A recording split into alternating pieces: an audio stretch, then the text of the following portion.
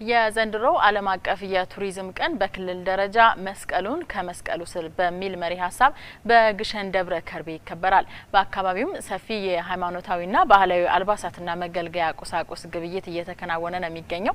በዚህ ጉዳይ ዙሪያ ተጨማሪ መረጃ ሊያደርሰን ዘጋቢያችን ስማቸው ሸቴ ከግሸን ደብረ ከርቤ በቀጥታ መስመራችን ላይ ነው የሚገኘው። ስማቸው እንደምን ዋልክ? አጠቃላይ የግብይት ሂደቱ ምንድነው ይመስለው? አመሰግናለሁ ፍኖተ። በየአመቱ መስከረም 17 የሚከበረው ዓለም አቀፉ የቱሪዝም ቀን በዓለም አቀፍ ደረጃ በህንድ ኒው ዴልሂ ነው ለ40ኛ ጊዜ የሚከበረው። በሀገራችንም ቱሪዝም ለስራ ዕድል ፈጠራና ለተሻለ ህይወት በሚል መሪ ሐሳብ ይከበራል። በአማራ ክልልም ለ27ኛ ጊዜ መስቀልን ከመስቀሉ ጋር በሚል መሪ ሐሳብ ነው በግሸን ደብረ ከርቤ የሚከበረው።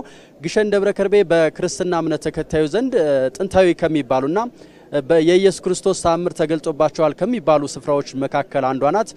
ግሸን ረጅም ዓመት ያስቆጠረችና በመስቀል መልክዓ ምድር ላይ ያረፈች ገዳም ናት። 5 አብያተ ክርስቲያናት ይገኛሉ። እንግዲህ ግሸን ለመጎብኘት በየአመቱ የእምነቱ ተከታዮች ከሀገሪቱ አራቱ ማዕዘናት ይመጣሉ። በዘንድሮ ዓመትም የመስቀል ደመራ በዓልና የግሸን ደብረ ከርቤ በዓልን ለመታደም ከሀገሪቱ የተለያዩ ክፍሎች የእምነቱ ተከታዮች እየመጡ ነው የሚገኙት። ዛሬ በግሸን የመስቀል ደመራ በዓል ከሰዓት በኋላ ከ9 ሰዓት ተኩል በኋላ ይከበራል።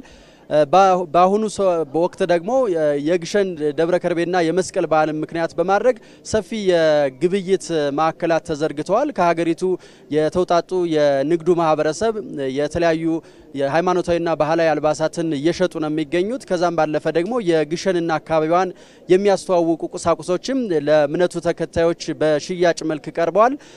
የግብይት ድባቡን ስንመለከተው በጣም ደማቅ ነው። ግሸን እንግዲህ ከዋና ከተማዎች ራቅ ያለች ናት። ከደሴ ከተማ በ80 ኪሎ ሜትር ነው የምትገኘው። መልክዓ ምድራዊ አቀማመጧ ተራራማ ነው። ለትራንስፖርት ፍሰትም ከሌሎች አካባቢዎች አንጻር ስናየው አስቸጋሪ የሚባል ነው። ነገር ግን በዚህ አመት 3 ሚሊዮን የሚሆኑ ሰዎች ናቸው ግሸንን ለመታደም ይመጣሉ ተብሎ የሚታሰበው። ከሁለት ቀናት በፊት ጀምሮ ማለት ነው በርካታ ተሽከርካሪዎች ወደ ግሸን እየመጡ ነው የሚገኙት። ከዛም ባለፈ ደግሞ መንፈሳዊ ክብር ለማግኘት ሲሉ ደግሞ በእግራቸው ከረጅም ቦታዎች የሚመጡ ምዕመናንም አሉ። እንግዲህ በግሸንና አካባቢዋ የግብይት ማዕከላትን ስንመለከት ከእምነቱ ጋር ተያያዥነት ያላቸው አልባሳት እየተሸጡ ነው የሚገኙት። የአካባቢውን ገጽታ የሚያንጸባርቁ ለማስተዋሻነትም የሚሆኑ ቁሳቁሶች እየተሸጡ ነው የሚገኙት። የግሸን ደብረ ከርቤን በዓልና የመስቀል በዓልን ምክንያት በማድረግ ለ3000 ሰዎች ጊዜያዊ የስራ ዕድል ይፈጠራል ተብሎ ነው የሚጠበቀው። ግሸን የሀገሪቱን የቱሪዝም ዘርፍ በማሳደግ በኩል ትልቅ አስተዋጽኦ የሚኖረው ቦታ ነው። ነገር ግን አሁንም ይህ አካባቢ በሀገር ውስጥ ጎብኚዎችና በእምነቱ ተከታዩ ዘንድ ነው በየአመቱ በዚህ በመስከረም ወር የሚጎበኘው። ነገር ግን የቱሪዝም የማስተዋወቅ አድማስን ብናሰፋ በዓለም አቀፍ ደረጃ እነ አክሱምን እነ ላሊበላን የሚጎበኙ የውጭ ሀገር ቱሪስቶችም ወደ ግሸን ደብረ ከርቤ የማይመጡበት ምንም ምክንያት የለም። እንደውም ወደ ግሸን ደብረ ከርቤ ለመግባት ልዩ የሚያደርገው ተራራማ ከመሆኑ ጋር ተያይዞ ተራራን መውጣት ይጠይቃል። ይህ ደግሞ መንፈሳዊ ክብርን ለማግኘት ወይም ደግሞ የሰፊ ቅርሶችን ለማየት ጉጉት የሚያጭር ነውና እዚህም የመጡ ምዕመናንም ስንጠይቃቸው በጣም ደስተኞች ናቸው። መንፈሳዊ ክብር እንዳገኙ ከኃጢያት እንደነጹ ሁሉ ነው የሚያስቡትና ይህንን አካባቢ በማልማት የቱሪዝም ዘርፉን ማሳደግ ያስፈልጋል። በዚህ አመትም የቱሪዝም ቀንን በክልል ደረጃ እዚህ ማክበር ያስፈልገው እንግዲህ የግሸንና አካባቢዋን ታሪካዊና ሃይማኖታዊ ቅርሶችን የማስተዋወቅ ዓላማ እንደሆነ መረጃ አግኝተናል። የአማራ ብዙሃን መገናኛ ድርጅትም የዛሬውን የመስቀል ደመራ ባህልን በቀጥታ በአማራ ቴሌቪዥንና በሁሉም የሬዲዮ ጣቢያዎቻችን ለአድማጮችና ለተመልካቾች በቀጥታ የሚያደርስ ነው የሚሆነው። ከቀኑ 9 ሰዓት ተኩል ጀምሮ መርሃ ግብሩ ይቀጥላል እስከ አመሻሽ ድረስ ይቀጥላል። ግሸን ደብረ ከርቤ በዓል ደግሞ መስከረም 20 አመሻሽ ላይና መስከረም 21 የሚቀጥል ነው የሚሆነው። የአማራ ብዙሃን መገናኛ ድርጅትም እነዚህን ክብረ በዓል በቀጥታ ለታዳሚዎች የሚያደርስ ነው የሚሆነው። አሁን ያለኝ መረጃ ይሄንን ነው የሚመስለው ፍኖተ። ዘጋቢያችን ስማቸው ሸቴ ከግሸን ደብረ ከርቤ ላደረስከን መረጃ አመሰግናለሁ። መልካም ቀን ይሁንልህ። ተመልካቾቻችን ዜናዎቻችን እንደቀጠሉ ናቸው። ወደ ተከታዩ ዘገባ አልፈያለሁ። የመስቀል በዓል ሲከበር የሚከወኑ ሁነቶች መካከል ችቦ አቀጣጥሎ እንግሮ ገባሽ የሚባልበት ሂደት አንዱ ነው። ለመሆኑ እንግሮ ገባሽ የሚለው ቃል ትርጓሜው ምንድነው? የሚከወንበት አውድና ማህበረሰባዊ ግኝቱስ በሚለው ዙሪያ የባህር ዳር ከተማ ነዋሪዎችና የባህል ጥናት ባለሙያ አነጋግሮ ባልደረባችን አዲሱ ዳዊት ተከታዩን ዘገባ አዘጋጅቶልናል። ተከታትለን እንመለስ። መስቀል በደምራና በችቦ ይደምቃል። መስከረም 16 ምሽትና ንጋት 10 ሰዓት ጀምሮ ደግሞ እንግሮ ጎባሽ የሚል ድምጽ ከሚንቀለቀል የችቦ ብርሃን ጋር ተዳምሮ የመስቀል በዓል ያከባበር አውድ ድምቀቱ ይበልጥ ከፍ ይላል። ለመሆኑ የሚነድ ችቦን በቤት በራፍ በቤት ቁሳቁሶች ካዝመራውም ከደምራውም ወዘተ እየተረኮሱ እንግሮ ጎባሽ ማለት ምን አውዳዊ ትርጓሜ አለው? ያነጋግርናቸው የባህር ዳር ከተማ ነዋሪዎች ይሄም ብለዋል። እንግሮ ጎባሽ ማለት ትክክለኛ ፍቹን አላውቀውም። ግን ያው ስናርግ ማታ ላይ የተቀሰቀሰ ምናምን ችቦ ተይዞ እንግሮ ጎባሽ ይባላል። ፍቹን አላውቀውም። ያው ያ ከአባቶች የተቀበልነው ስርዓት ያው ደመራ ይደመር እንጨት ይዋጣል ከየቤቱ ከዛ በኋላ ባንድ ላይ እንጨቱ ይደመራል። ከተደመረ በኋላ አባቶች ይመሩና ይያያሉ። ያንን ስርዓት ከተፈጸመ በኋላ ለሊት በየበራቸው ሄደው ፉሙን በማርገፍ በደቦቱ ያው እንግሮ ጎባሽ ሲሉ በየአመቱ ያምጣችሁ የሚባል ስርዓት ነው። እንግሮ ጎባሽ በትክክል ትርጉሙን መናገር አልችልም። ግን እንኳን አደረሰሽ ነው ብዬ ወስዳለሁ። እኔ እንግሮ ጎባሽ ሲሉኝ እንኳን አብሮ አደረሰን እንግሮ ጎባሽ ይላልው። እንግሮ ጎባሽ አይ ቲንክ እንደኔ ሐሳብ ከሆነ እንኳን አደረሰ ለመስቀል በዓል እንደማለት ነው የሚመስለኝ። እንግሮ ጎባሽ እንኳን ወደ ጓሮ ገባሽ የሚል አውዳዊ ፍች እንዳለው የሃይማኖት አባቶችና የባህል ጥናት ባለሙያዎች ይናገራሉ። ከዚያ ጨለማ ከዚያ ክረምት አልፋችሁ እንኳን ብርሃን ወደሚታይበት ዘመን አደረሳችሁ የሚል አረዳድ እንዳለም አባቶችና ባለሙያዎች ያስረዳሉ።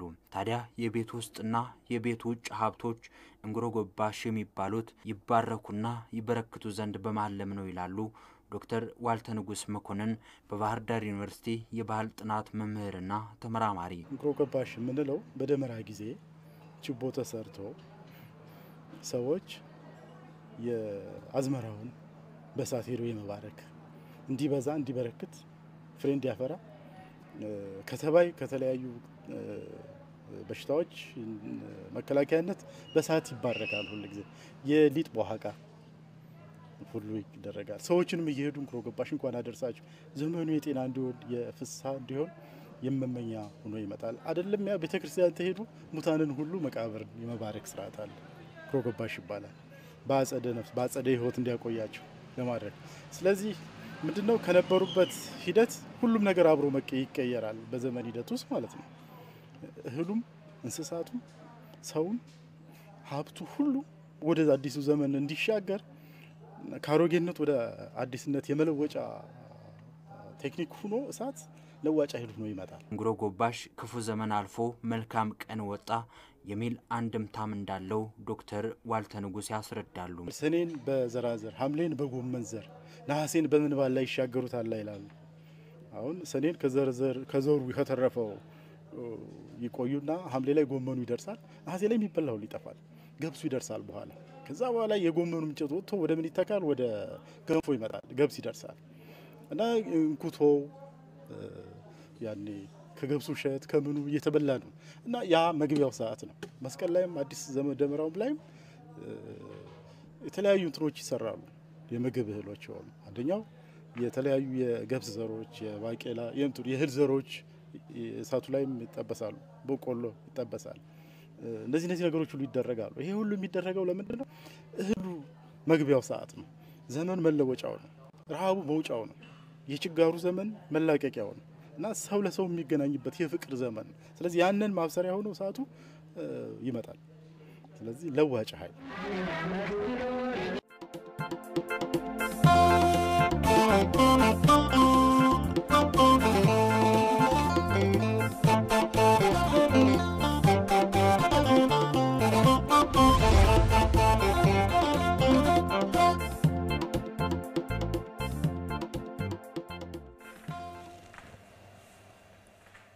የመስቀል በዓልን ምክንያት በማድረግ የእሳት አደጋ እንዳይፈጠር የቅድመ ዝግጅት ስራዎችን ማጠናቀቃቸውን የባህር ዳር ከተማ አገልግሎትና አቅርቦት አስተዳደር ጽሕፈት ቤት ገልጿል።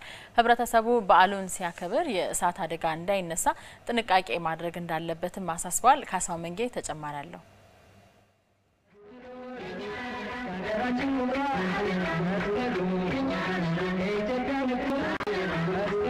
የመስቀል በዓል በወርሃ መስከረም በታላቅ ድምቀት የሚከበር ሃይማኖታዊ በዓል ነው።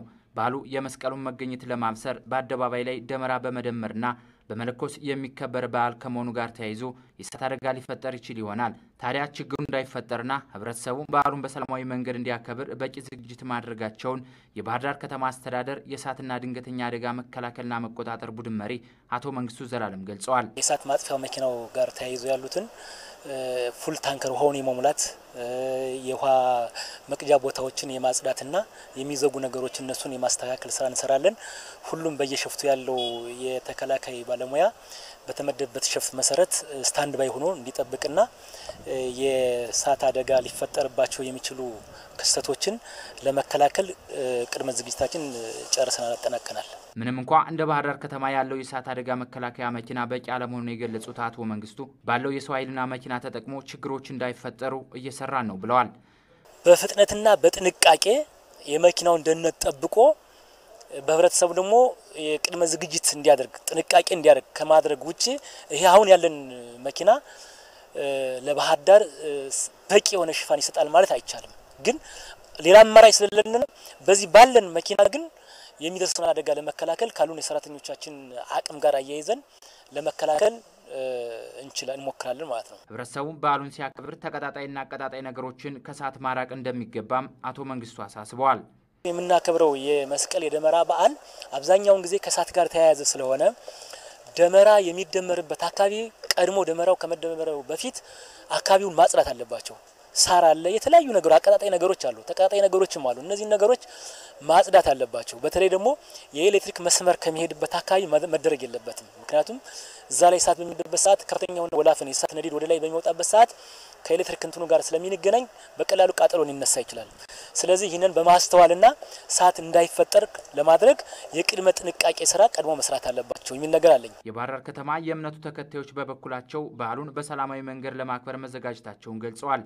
በበዓሉ ወቅት ምንም አይነት የእሳት አደጋ እንዳይከሰትና በሰላም እንዲጠናቀቅ የበኩላቸው እንደሚወጡ አስተያየታቸውን ሰጥተዋል። በየሰፈሩ ወይም በየመንገዱ የሚለኮሰው ላይ ግን የእሳት አደጋ እንዳይፈጥር ሌላም ችግር ህፃናትም ወደዛ እንዳይገቡ አዛውንትም ያንተረግጠው የጤና እክል እንዳያገኛቸው ይሄንን ደመራውን የሚለኩሱ ሰዎች በሰዓት ለኩሰው ፕሮግራሙን ካዘጋጁ በኋላ በሰዓት ያንን የደመራ እሳት ማጥፋት አለባቸው ማለት ነው። ጥንቃቄ ይደረግበት ይገባል።